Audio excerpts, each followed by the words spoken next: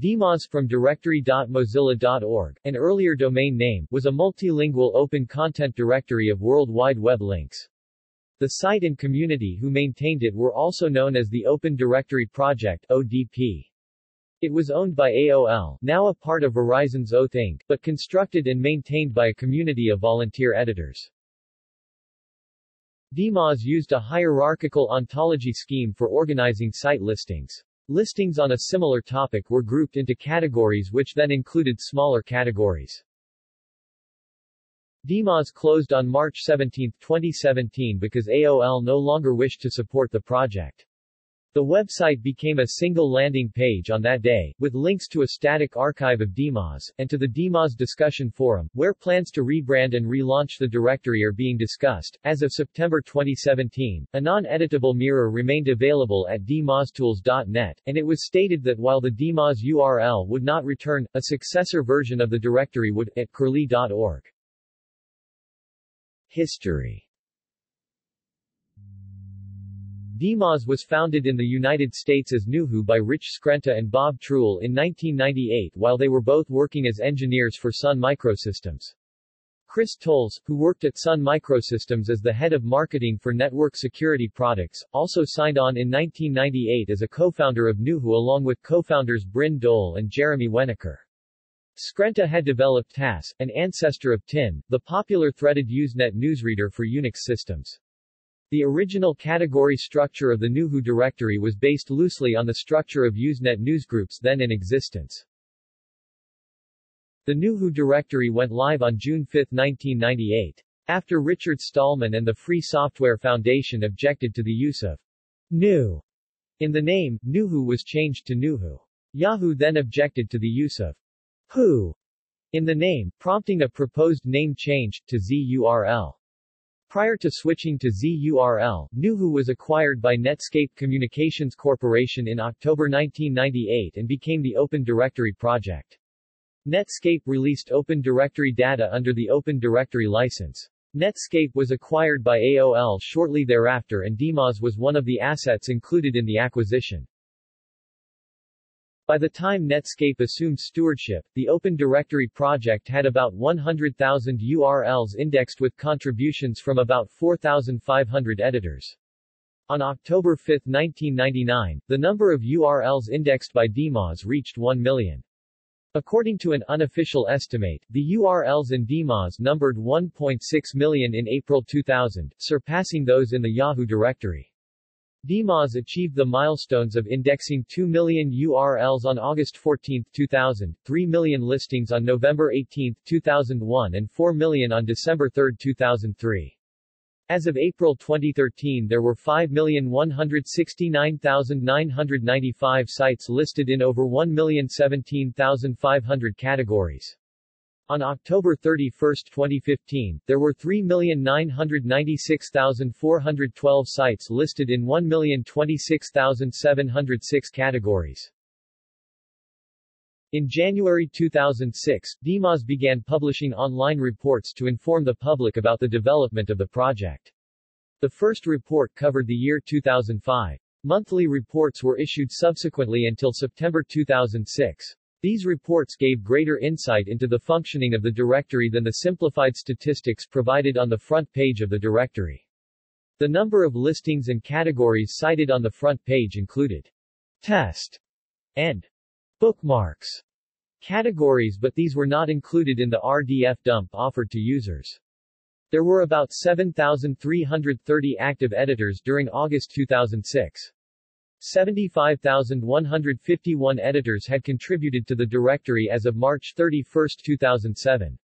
As of April 2013, the number of contributing editors had increased to 97,584.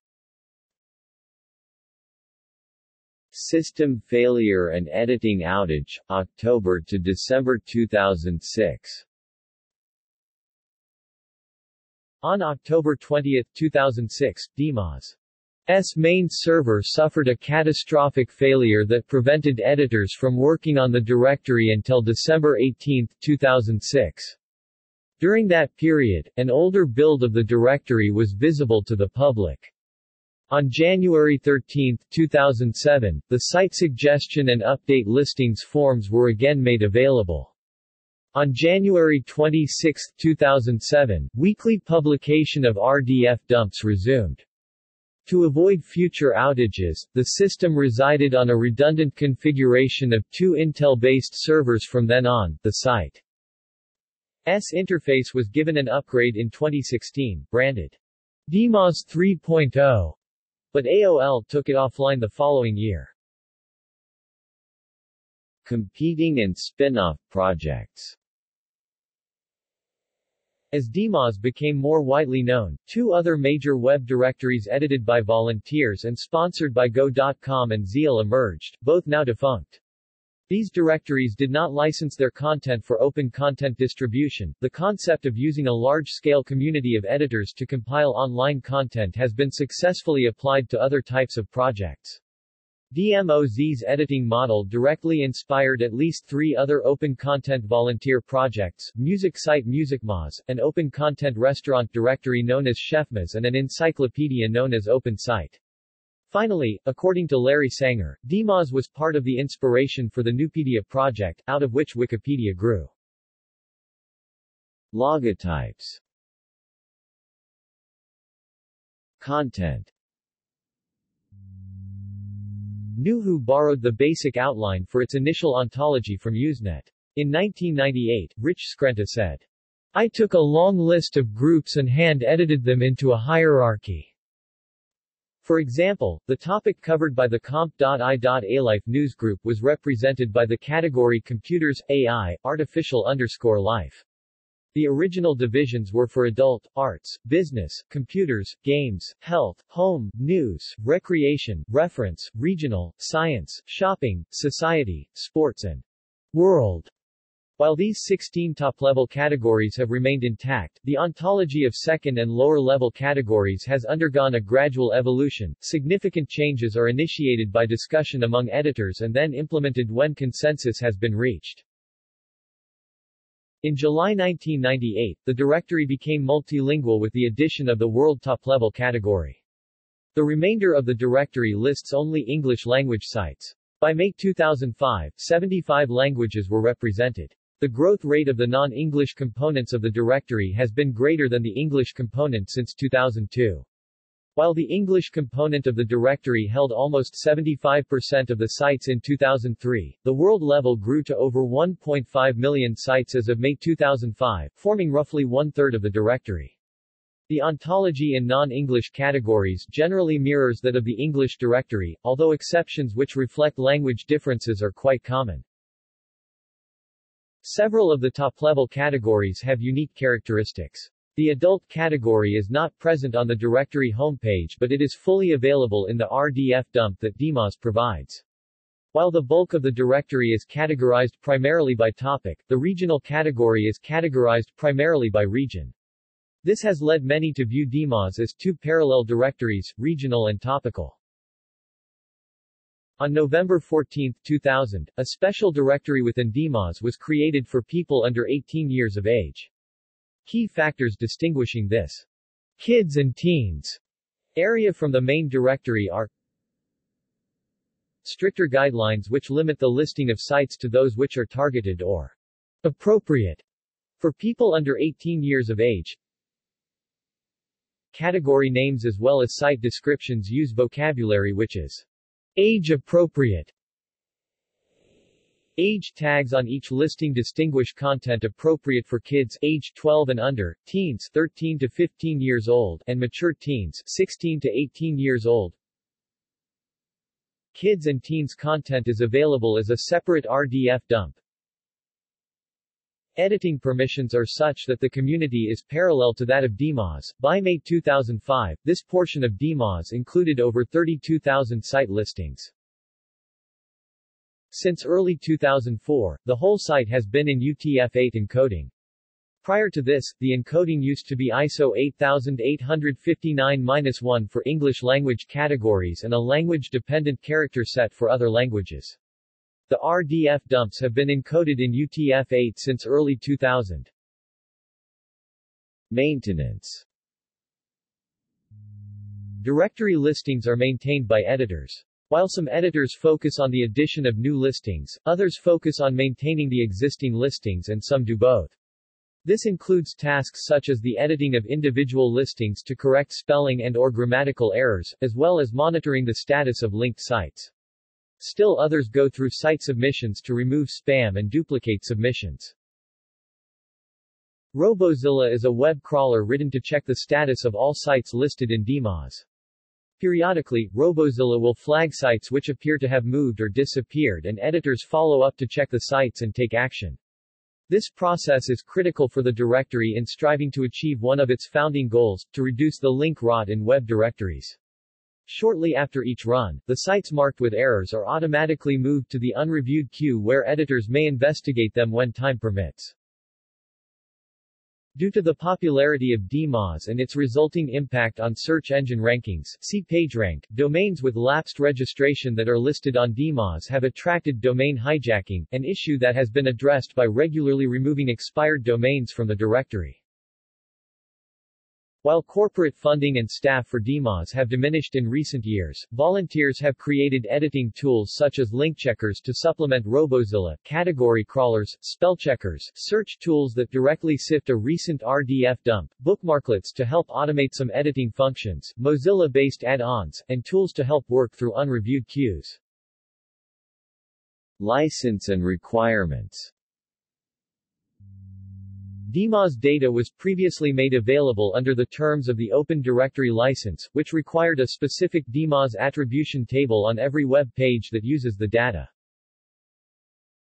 The Open Directory License also included a requirement that users of the data continually check DMOZ site for updates and discontinue use and distribution of the data or works derived from the data once an update occurs. This restriction prompted the Free Software Foundation to refer to the Open Directory License as a non-free documentation license, citing the right to redistribute a given version not being permanent and the requirement to check for changes to the license.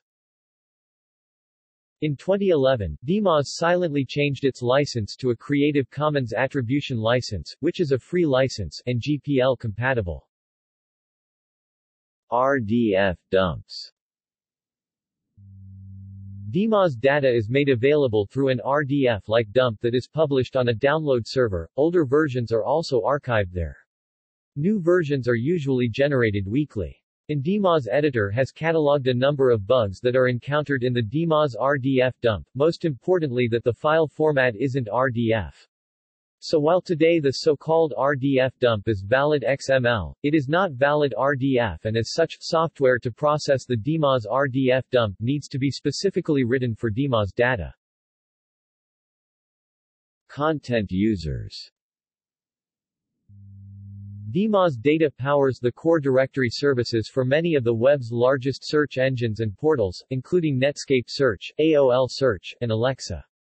Google Directory used DMOZ information, until being shuttered in July 2011. Other uses are also made of DMOZ data. For example, in the spring of 2004 Overture announced a search service for third parties combining Yahoo directory search results with DMOZ titles, descriptions and category metadata. The search engine Gigablast announced on May 12, 2005 its searchable copy of DMOZ. The technology permits search of websites listed in specific categories. In effect, instantly creating over 500,000 vertical search engines. As of 8 September 2006, DMOZ listed 313 English-language websites that use DMOZ data as well as 238 sites in other languages. However, these figures do not reflect the full picture of use, as those sites that use DMOZ data without following the terms of the DMOZ license are not listed. Policies and procedures. Restrictions are imposed on who can become an DMOZ editor. The primary gatekeeping mechanism is an editor application process wherein editor candidates demonstrate their editing abilities, disclose affiliations that might pose a conflict of interest, and otherwise give a sense of how the applicant would likely mesh with the DMOZ culture and mission. A majority of applications are rejected but reapplying is allowed and sometimes encouraged. The same standards apply to editors of all categories and subcategories. DMOZ's editing model is a hierarchical one. Upon becoming editors, individuals will generally have editing permissions in only a small category. Once they have demonstrated basic editing skills in compliance with the editing guidelines, they are welcome to apply for additional editing privileges in either a broader category or else another category in the directory. Mentorship relationships between editors are encouraged, and internal forums provide a vehicle for new editors to ask questions. DMOZ has its own internal forums, the contents of which are intended only for editors to communicate with each other primarily about editing topics. Access to the forums requires an editor account, and editors are expected to keep the contents of these forums private. Over time, senior editors can be granted additional privileges which reflect their editing experience and leadership within the editing community. The most straightforward are editorial privileges, which allow an editor to access all categories in the directory. Meta privileges additionally allow editors to perform tasks such as reviewing editor applications, setting category features, and handling external and internal abuse reports. Cat-editorial privileges are similar to editorial, but only for a single directory category. Similarly, catmod privileges are similar to meta, but only for a single directory category. CATMV privileges allow editors to make changes to directory ontology by moving or renaming categories. All of these privileges are granted by admins and staff, usually after discussion with meta-editors. In August 2004, a new level of privileges called admin was introduced. Administrator status was granted to a number of long-serving metas by staff. Administrators have the ability to grant editorial plus privileges to other editors and to approve new directory-wide policies, powers which had previously only been available to root staff editors. All DMOZ editors are expected to abide by DMOZ's editing guidelines. These guidelines describe editing basics, which types of sites may be listed and which may not, how site listings should be titled and described in a loosely consistent manner, conventions for the naming and building of categories, conflict of interest limitations on the editing of sites which the editor may own or otherwise be affiliated with, and a code of conduct within the community. Editors who are found to have violated these guidelines may be contacted by staff or senior editors, have their editing permissions cut back, or lose their editing privileges entirely. DMOZ guidelines are periodically revised after discussion in editor forums. Controversy and criticism. There have long been allegations that volunteer DMOZ editors give favorable treatment to their own websites while concomitantly thwarting the good faith efforts of their competition. Such allegations are fielded by ODP's staff and meta-editors, who have the authority to take disciplinary action against volunteer editors who are suspected of engaging in abusive editing practices. In 2003, DMOZ introduced a new public abuse report system that allows members of the general public to report and track allegations of abusive editor conduct using an online form. Uninhibited discussion of DMOZ's purported shortcomings has become more common on mainstream webmaster discussion forums. Although site policies suggest that an individual site should be submitted to only one category, as of October 2007, Topics.com, a news aggregation site operated by DMOZ founder Rich Skrenta, had more than 17,000 listings. Early in the history of DMOZ, its staff gave representatives of selected companies, such as Rolling Stone or CNN, editing access in order to list individual pages from their websites. Links to individual CNN articles were added until 2004, but were entirely removed from the directory in January 2008 due to the content being outdated and not considered worth the effort to maintain. There have been no similar experiments with the editing policy since then. Ownership and management. Underlying some controversy surrounding DMOZ is its ownership and management. Some of the original Nuhu volunteers felt that they had been deceived into joining a commercial enterprise. To varying degrees, those complaints have continued up until the present. At DMOZ's inception, there was little thought given to the idea of how DMOZ should be managed and there were no official forums, guidelines or FAQs.